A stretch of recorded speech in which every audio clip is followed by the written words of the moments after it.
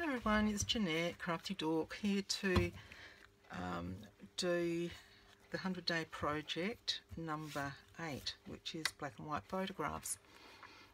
I've done 2. As you know, things are a bit funny here with my camera, so this one, I had a piece of black cardstock. I put my postcard stamp down the side, little black and white photo. I edged it in black cardstock, a little bit of pattern paper at the back, some lace and a couple of little flat back pearls. This little one, and I thought that could just be a journaling card. I could back the back of it with white card, depending on where I'm going to, what book I'm going to put it into.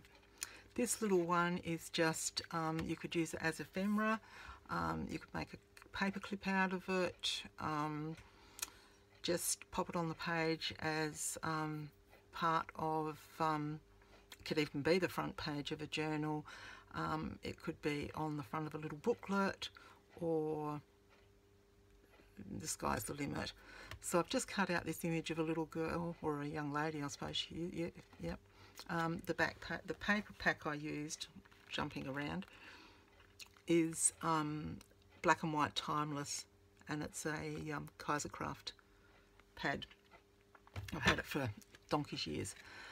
Thought it's time to start using them.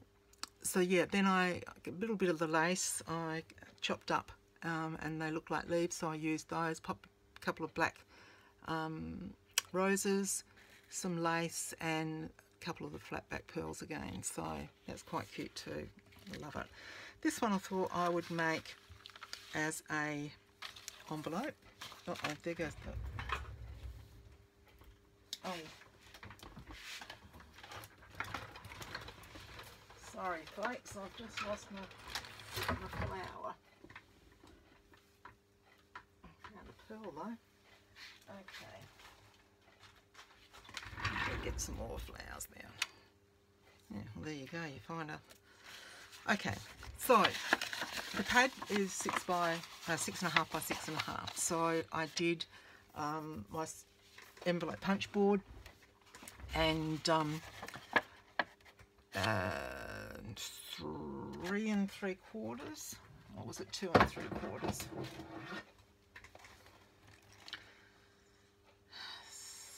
2 3/4.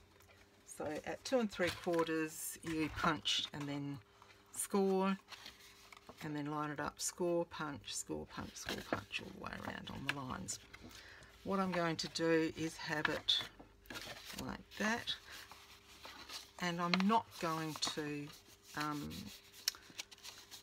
glue it down, because invariably I'd like to use it as journaling space, so we'll leave it as that. And I'm not going to ink it up either. Another little image. These are all on my computer, and I'm not sure. I know I got some from an auntie that were family photos, but these don't look like family. I think they must have been off one of the free sites I went on to and got some things. So I've just got some black cardstock, the pattern paper, and the image. So I am going to, I forgot to say with this one I roughed up the edges just to give it a bit of texture. So I'm just going to do that, and this is this one, Heidi Swap Distress paper distresser. I've had it for a number of years. There's a lot of them, different ones out there, and you can use your scissors as well. I just quite like the distressed paper. I used to do it on my scrapbooking pages a lot. So there we go. When Rachel said black and white photos, I straight away thought of these old images that I had, and I was going to turn them all just into postcards, which is something that you could do. You know, just have the photo, and I've got a big it's a quite a big 6x4, I think it is, stamp, that you can stamp the back and it's already addressed and ready for writing and all that sort of stuff. And then I've got this little small one, and I think this one is a Kazaz stamp. And I thought, well, you know, that was very, very easy, but I thought I could just tell you to do that. You know, the other way is to make them into like cabinet cards by putting paper on the back. I did have a couple here. This one, oh no, that's not one. That one is just, you know, a cabinet card. You could just have your image and then just write across the bottom, you know, a fictitious studio, and use some decorative paper on the back, perhaps run it through your embossing machine, and you've got your cabinet card already made. And just do that on what do you call it, craft or cream cardstock. So, you know, that's quite an easy little embellishment to do. Now I just want to have a bit of music paper on this one, and I've got lots of real old stuff. This is old, but it's black and white, so I thought, well, I'll use this. And I'm doing the wrong side. Oh no, I'm not. I thought I was doing the wrong side. Oh, that side.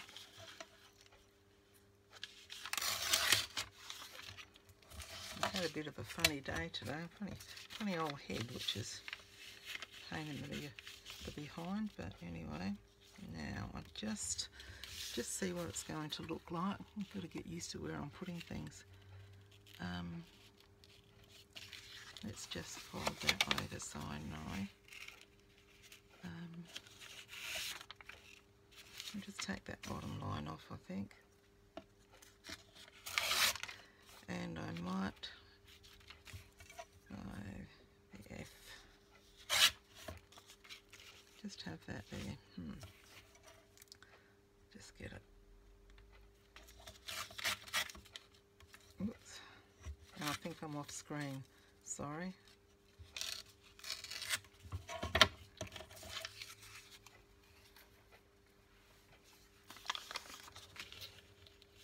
Yeah, so I'll just pop that down there.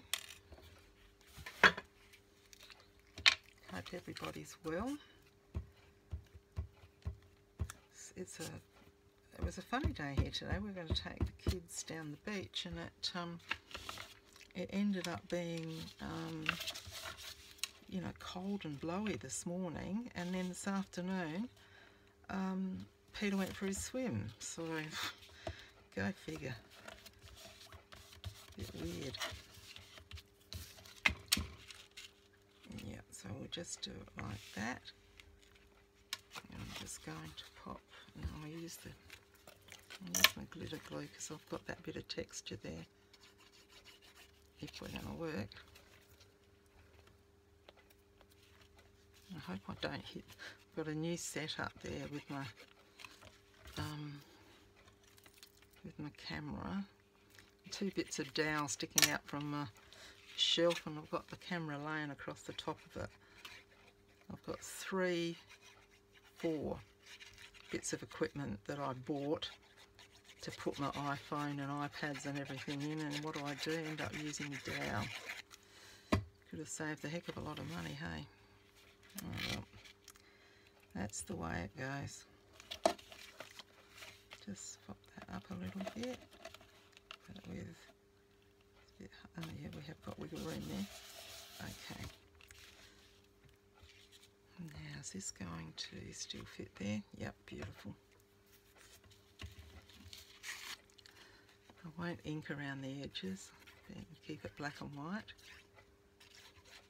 Yeah, so these little projects are going quite, I quite like them, except that the equipment's not 100%, but we'll work that out. I'll see tonight. Peter's talking about it, whether he did go and have a look for something for me. He's a good man. Okay, so we'll just go around, we'll just layer these up. And I thought this could just have, I'll fold eventually, I won't do it tonight, but I'll just fold up a piece of paper and just write a little love note on it to go in a journal. I'm hoping to do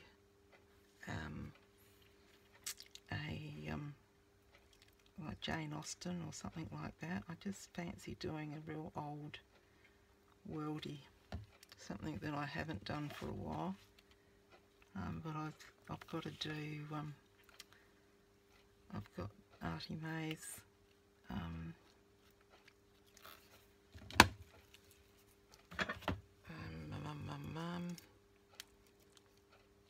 spring, touch of spring to do before I do anything, I think. So I just popped a couple of pieces of that lace up in that corner, and that will just add a little bit of interest on the envelope, and that will stay there. So this one I'm just going to pop, I'll run a line of glue across there and very simply let the lace hang.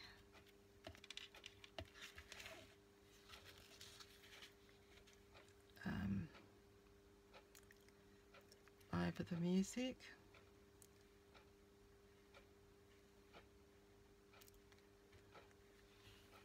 Like that. I love this lace. Quite pretty. Some projects it's just that it's a bit too white, but for this one it's ideal. And then to finish it off, the lace and the music is good.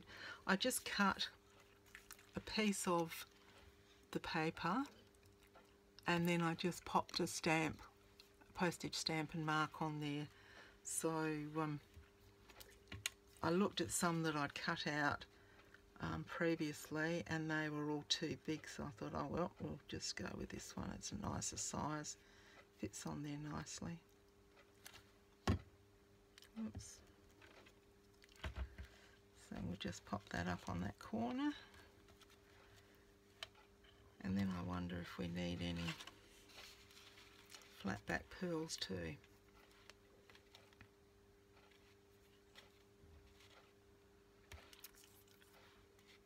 I quite like it just like that, and I think that's what I'll do. I'll just leave it like that because it's letting the photo and the lace and all just do its job by showing it all off. So I hope you enjoyed that little quick little project. I'm trying to keep them a bit shorter for you. So there's 3 quick little projects. I forgot to say here I've just got a punch that does that, and flat back pearls I got on eBay, as I did the flowers. I think the lace was from there as well. Okay, so if you enjoyed that, please give me a thumbs up, likes, share. Don't forget to hit the little bell to be notified of any future videos, and stay happy, healthy through this time. So until we meet again, happy crafting and bye for now.